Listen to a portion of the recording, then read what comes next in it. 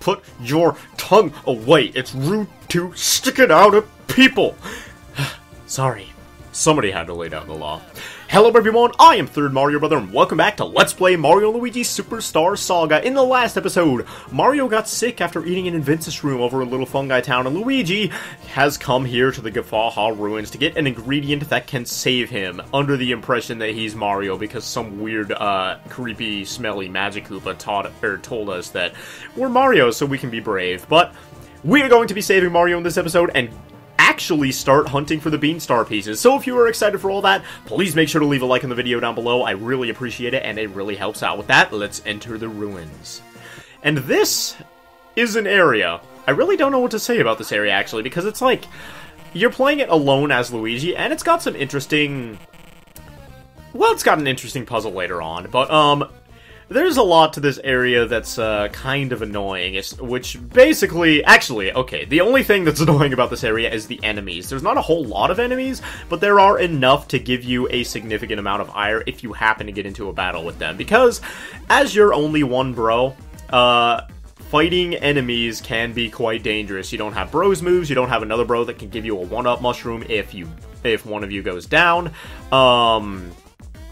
So basically, you're just like a really, really weak and vulnerable version of what you normally are.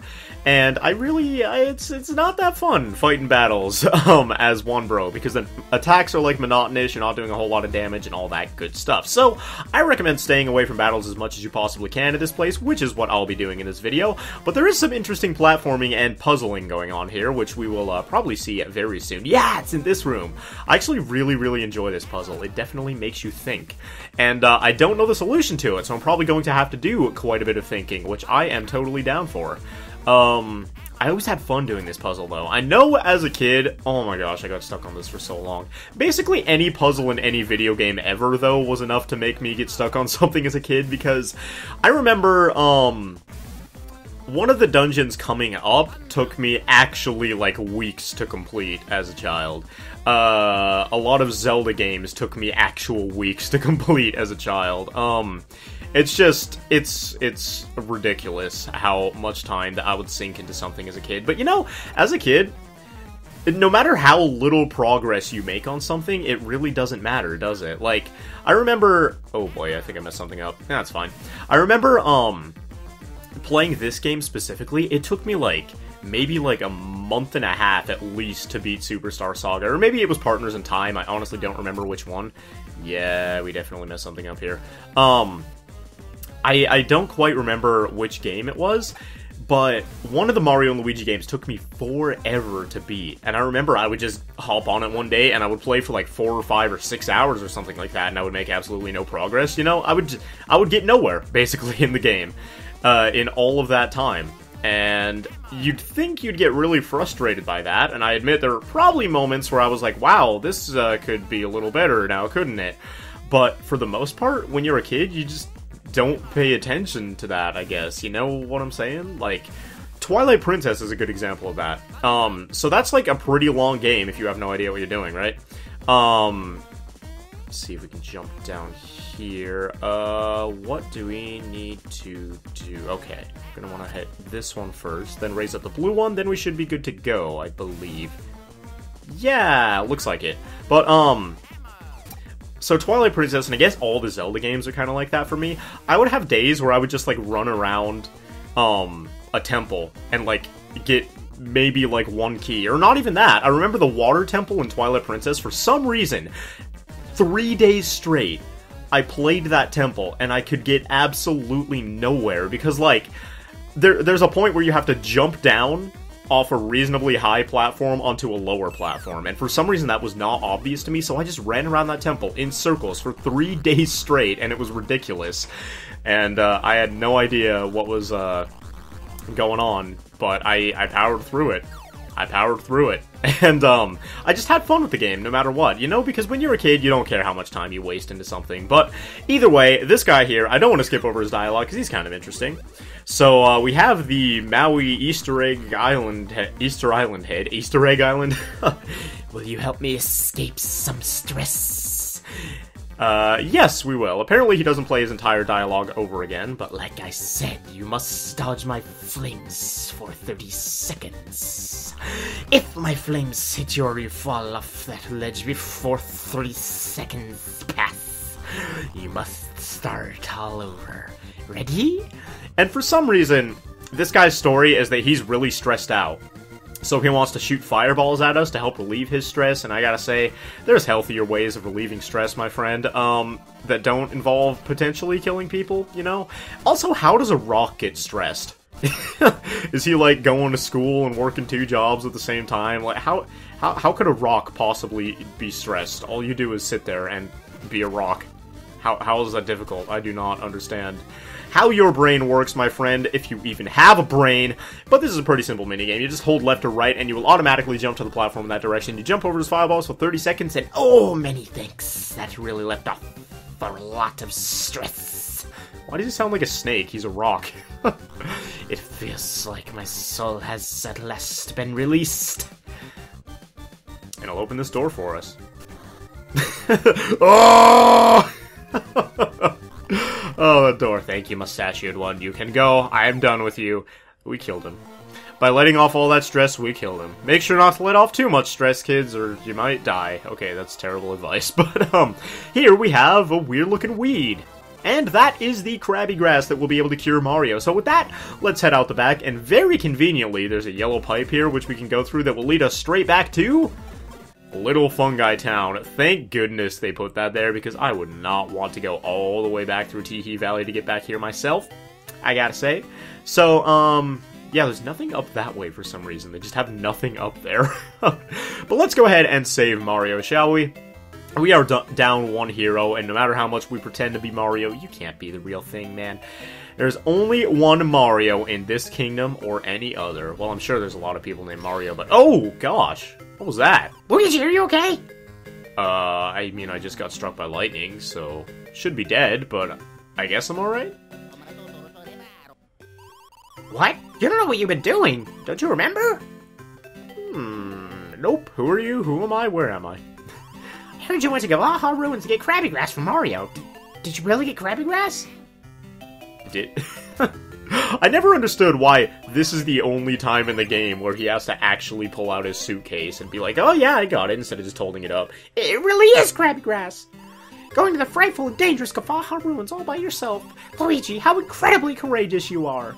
Aw, stop, he's blushing. Surely you will be a legend in this town. Luigi's like, nah, I'm good. By the way, what do you think that thunderous noise was? Could something have happened at the embassy? Luigi, shouldn't you be rushing to Mario's side? Yeah, the whole reason we went and did this, let's grab that suitcase and let's get up there. Luigi! Princess Peach, she... Oh, don't tell me. Don't tell me the obvious happened. Oh god, how is there lightning when there's no clouds? Of course, it's something evil. Luigi, check out my new ride, isn't it dope? Uh-oh. Excuse me, Bowser! Oh, I think you're sorely mistaken. I'm... Bowletta! And you really need to work on your style, my friend. Man, there is something that is just not right in that face. Ugh. Cagletta's power has poured into this Koopa who is king. The body of the Bowser, but the mind is all of the great Cagletta. They always laugh, man. Why they always gotta laugh? It's not funny. I need no voice this time. I'll just steal the real deal.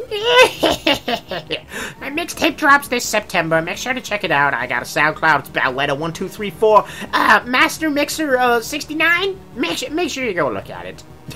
But anyway, with that, Princess Peach has been stolen once again. I can't believe it. At least the end of the level's right here.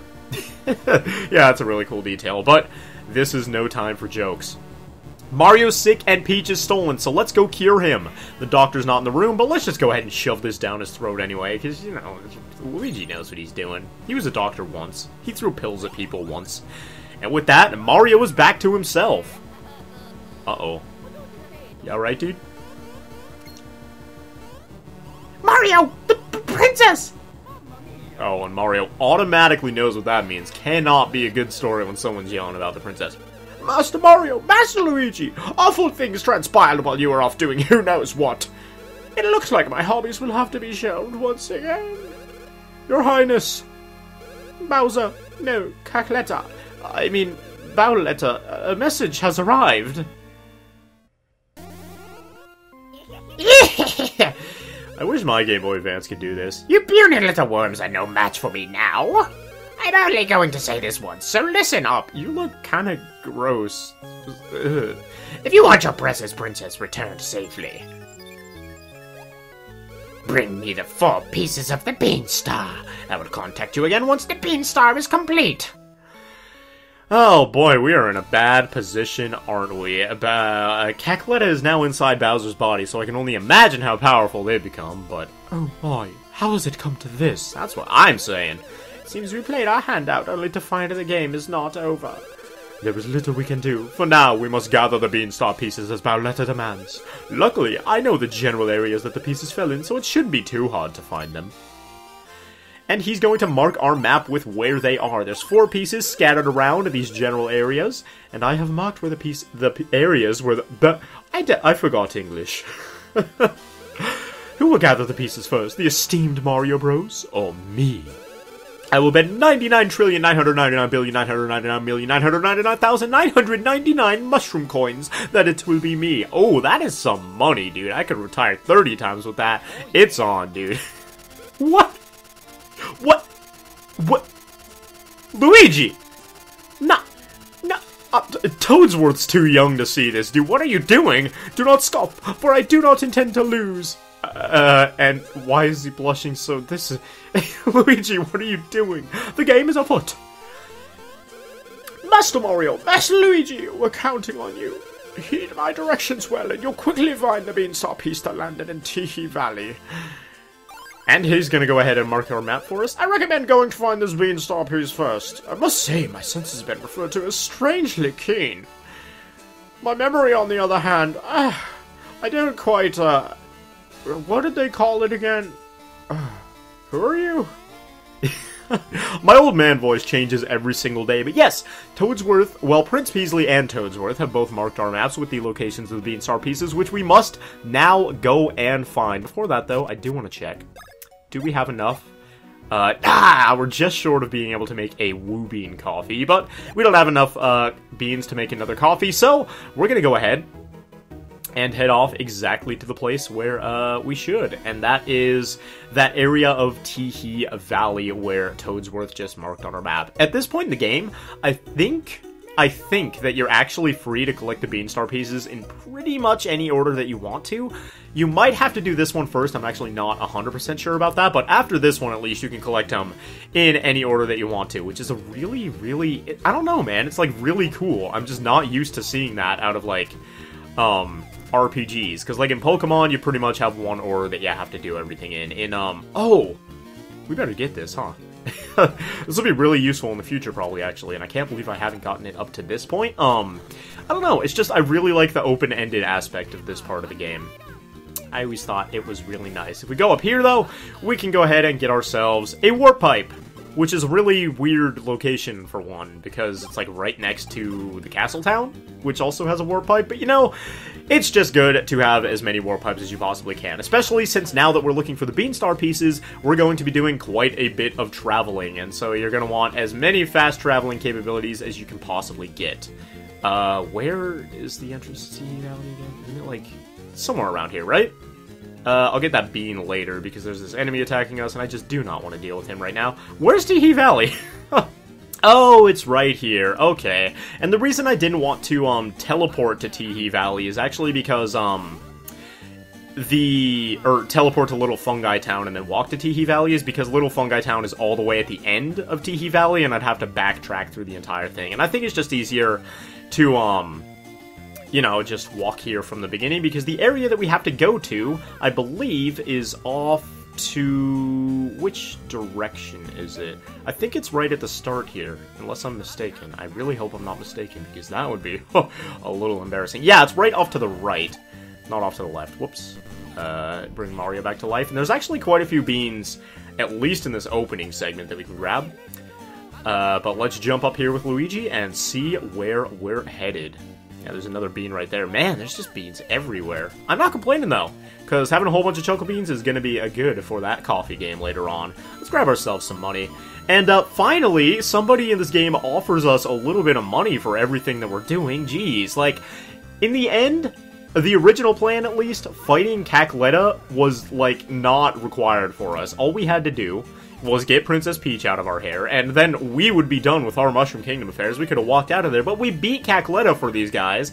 We saved the Queen Bean for these guys. We defeated a whole bunch of weird monsters across the universe for these guys, and nobody was paying us, except now Prince Peasley is trying to hook it up with that 100 trillion mushroom coins. So, maybe I'll just pitch a 10 on a beach like this, and I will not have a care in the world.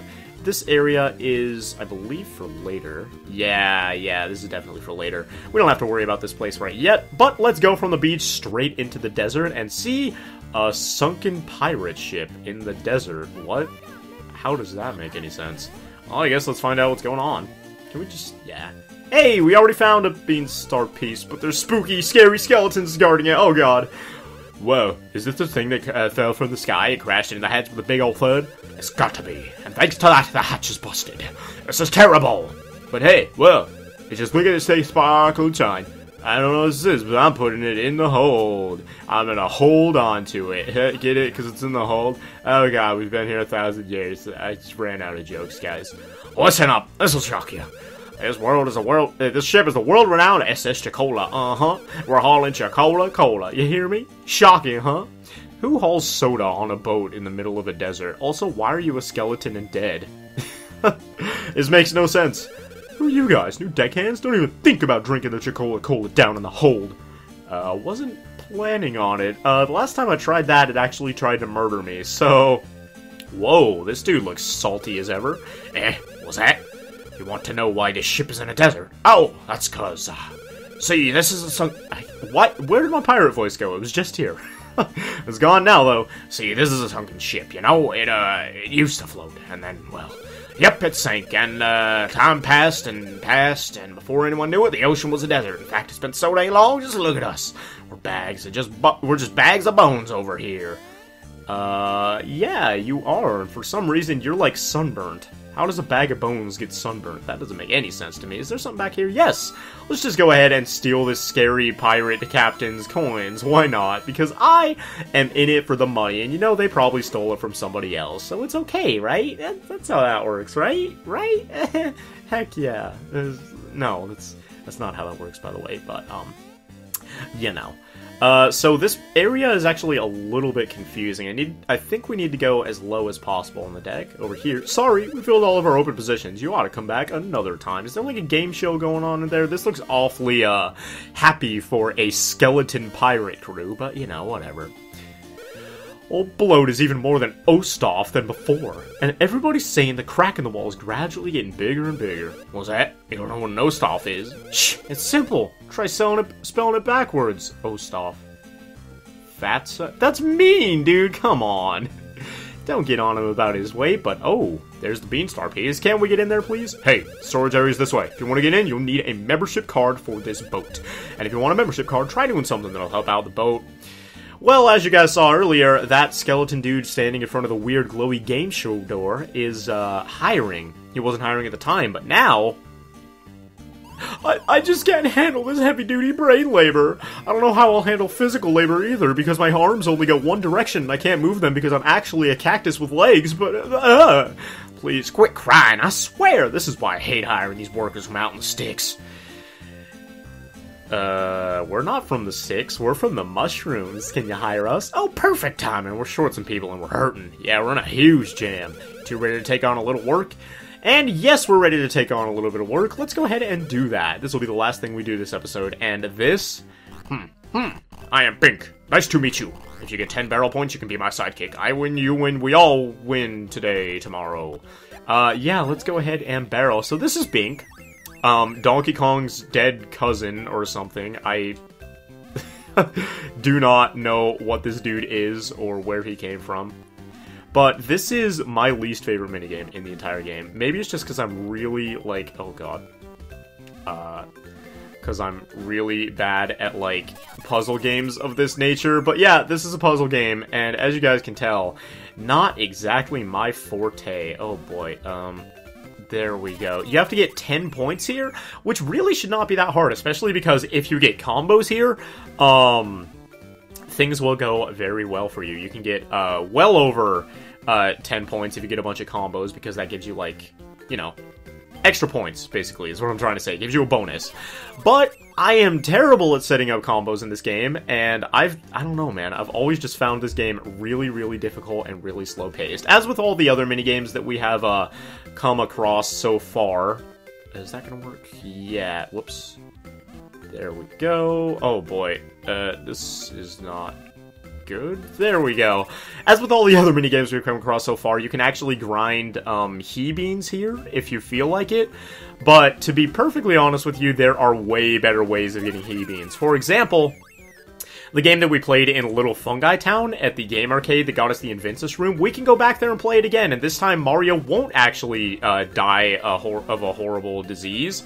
You will get rewarded he beans for it, and that's probably the best way to get he beans in the entire game. You can get so many there, plus the game is just fun. I always thought it was really relaxing, and you can have yourself a merry old time while you're setting up your plumber 401k. Okay, let's move this over here. I feel like I maybe could have set a combo up there somehow, but I guess we'll be okay. We don't have to set a combo up. Combos are for chumps, dude. Move this over here. If we get a red barrel up top, yep, should be good there. Please, please. So, the game, occasionally, I'm sure you guys all know the feel when, like, you're playing, I don't know, what's the popular puzzle game these days? Like Candy Crush or Bejeweled? Or, I honestly have no idea. Basically, when the game sets up a combo for you, like, you'll clear a row and then he'll throw some barrels out, for example, in this case, and you'll, it'll clear another row. I don't know, that's always the best feeling in the world, because it makes you feel like you did something even though you totally didn't. I don't know, I was never much for, well, I like puzzle games, I really do. I was just never super good at them. Like I said in a previous episode, Dr. Mario was probably my biggest puzzle game when I was a child. So, that is basically where my experience with puzzle games ends, and after that, I'm pretty pathetic, as you guys can tell. But we did beat the high score of 10. Or at least we matched it. Oh, we did beat it. Wow. 11. I actually can't believe that. You stop right there. Oh, ho, not bad, friend of mine. As of today, you are now my new sidekick. You are terrifying. I don't really want to be your sidekick. Thanks for your hard work. You really helped us out, fellas. Unfortunately, we can't pay you with cash, so take this instead. Of course you can't pay us with cash. Nobody in this kingdom can pay us with cash. If you ever need more work, just drop by, alright? We're always happy to welcome hard-working types like you, fellas. So, we have not made 1 penny off these guys after doing all that back-breaking brain work. I don't know how using your brain would break your back, but Mario and Luigi, I'm sure, could find a way. But we know that the Beanstar piece is aboard this ship, and we are going to grab it next time on Mario & Luigi Superstar Saga. Now that we have that work permit, we can finally enter this room and claim the piece for ourselves. But we're not going to be doing that just yet, because these Beanstar pieces go by actually fairly quickly, so probably next time we'll actually be able to get 2 or maybe even 3 in the same episode. So, I'd like to thank you all very much for watching this episode of Let's Play Mario & Luigi Superstar Saga. If you enjoyed and haven't already, please make sure to leave a like on the video down below. Helps out a lot. Love you guys, and next time, as you guys know, we will be entering this hold. We can't ninja jump our way over him, unfortunately. We're so close, though. But we'll be entering this hold and finding the first piece of the Beanstar. Thank you once again for watching, and I will see you guys then.